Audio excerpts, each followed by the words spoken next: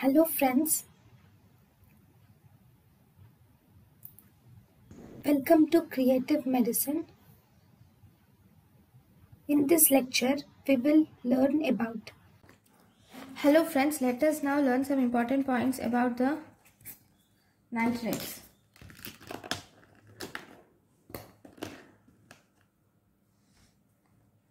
So, nitrates act by activating cyclic GMP level which causes GTP.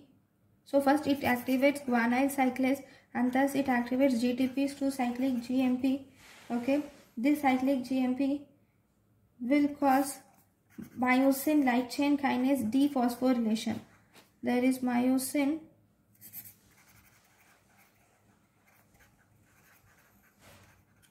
it causes myosin light chain kinase which is phosphorylated to it causes dephosphorylation of myosin light chain kinase. Okay, and thus because of dephosphorylation it causes relaxation.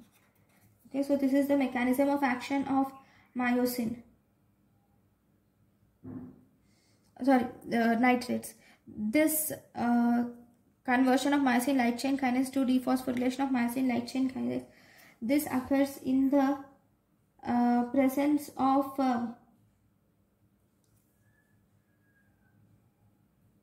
myosin light chain dephosphorylase. Myosin light chain phosphatase.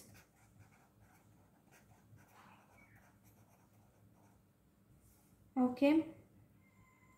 So these nitrates are actually, one more important thing about nitrates are they are denitrated by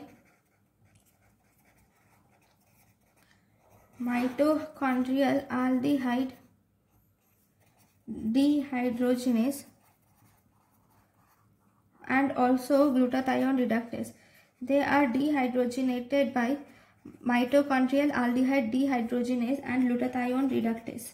And these nitrates are also used in esophageal spasm or achalasia cardia.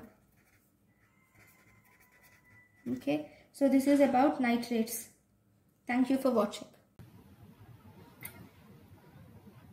Thank you and thank you for watching.